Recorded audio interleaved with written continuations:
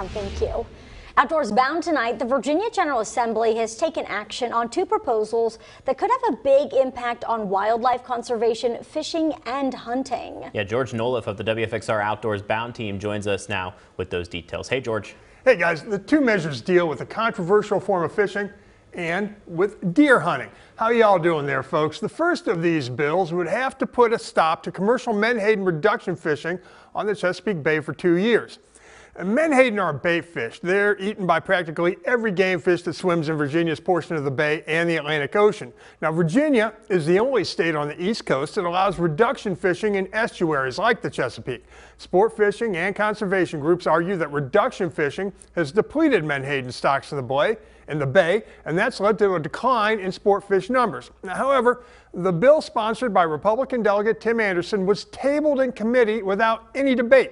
The 2-year ban would have given scientists time to study the impact reduction fishing has on menhaden numbers. While the measure is technically not dead, it's highly unlikely it's going to be revived in this session. Omega protein, which harvests menhaden in the bay, and they reduce them, hence the name reduction fishery, for use in fish oil and fish meal. Well, that company says menhaden are not overfished, and that the game fish decline is due to overfishing of those species by sport fish anglers. On to another piece of legislation. This one would have allowed deer hunting year-round on private property, but it was also tabled. It was sponsored by Delegate Marie Marcher Floyd. Now, she has said in published reports that she sponsored the bill because it's a matter of safety, that deer numbers are high in Virginia and causing way too many vehicle accidents. There was no debate on that bill before it was tabled either. Technically, that one's still alive too, but like the menhaden bill, chances of it being revived in this legislative session are pretty slim. And George, while we have you here, we do have one more question for you. Coyotes have been in the news a lot. I saw a post on Facebook about it. A story out of Richmond says folks should exercise caution in areas like our region where coyotes are present. What do you know about that?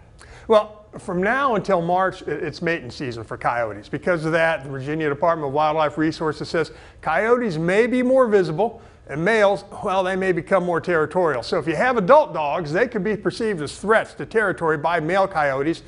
Smaller pets could be looked at as food because, well, food becomes a little more scarce in the wild in the winter, so keep an eye on your pets. As far as threats to people, most of the time coyotes are afraid of humans. I mean, they do not want to be around us, but if one does become aggressive, that's a problem, and you need to call animal control or VDWR to report it immediately. All right, George, thank you.